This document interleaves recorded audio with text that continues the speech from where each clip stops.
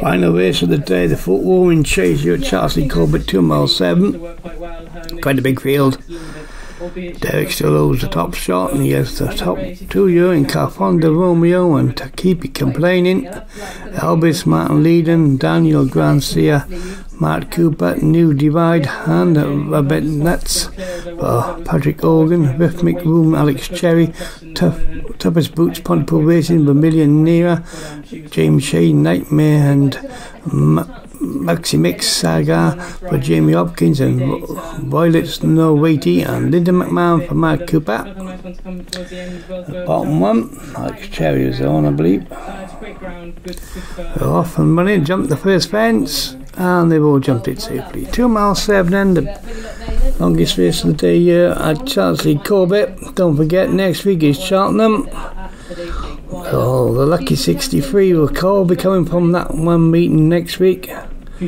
Sorry for the flat boys, you'll have to wait for the Breeders' Cup meeting, I expect, to get all flat racing. But Linda McMahon jumps next. They jump in that one. And Elvis is the leader now. Martin has stated that this almost seems to fade, but a furlong short or two today. He's hoping that it stays this shorter trip out. Linda McMahon in second on the outside. On the inside is Maximix Saga. They're clear of Nightmare, about 5 lengths away back in fourth, but he leads the rest of the field.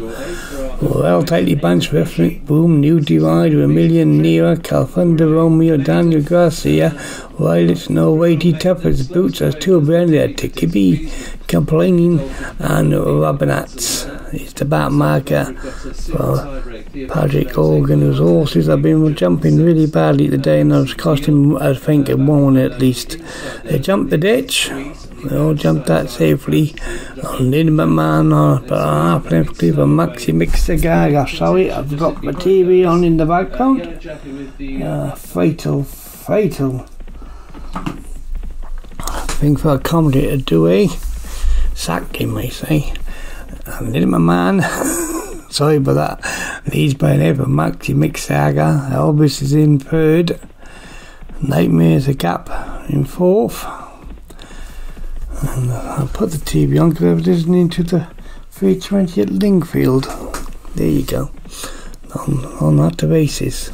I forgot to turn it on to do this last com for you of the day. Maximix Saga, Linda McMahon, Elvis is 2 lengths away. They're jumping that one. They're clear of Cofunda Romeo, then Nightmare, Rhythmic Room, and Robinats, Vermilion Nera. Swing left-handed again. Then Linda McMahon on the outside of Maximix Saga. Elvis has lost the lead, but the jockey give him a little bit of nudge along there to try and get back to the front, I think. Therefore, the 5 lengths clear of Cofunda Romeo, Nightmare, then New Divide. They're jumping that one, and they're watching him going over it. We lost that Daniel Garcia towards the rear for Matt Cooper.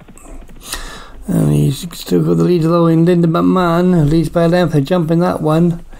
And the 2 behind him both jumped that one. Okay, Maximix Zaga just a bit better jumping than Elvis. Just like that, he's about 2 lengths, 3 lengths clear of Cofunda Romeo. And then comes Nightmare, Rhythmic Room, and New Divide. The one that's tailing himself off is Tickabee Complaining. 9 furlongs left to run them.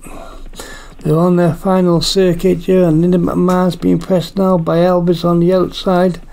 Elvis with the nose band on, jumps it on the outside, but out jumped by Linda McMahon again. But on the flat, he's come alongside again. They're going to swing left-handed, and the advantage of the inside wheel here is with Linda McMahon, but Elvis is pressed him strongly on the outside. He could be on the jump in now on the next fence, because I'm sure Elvis would like to leave, but again he was out jumped by Linda McMahon on the inside, who went on again by the length.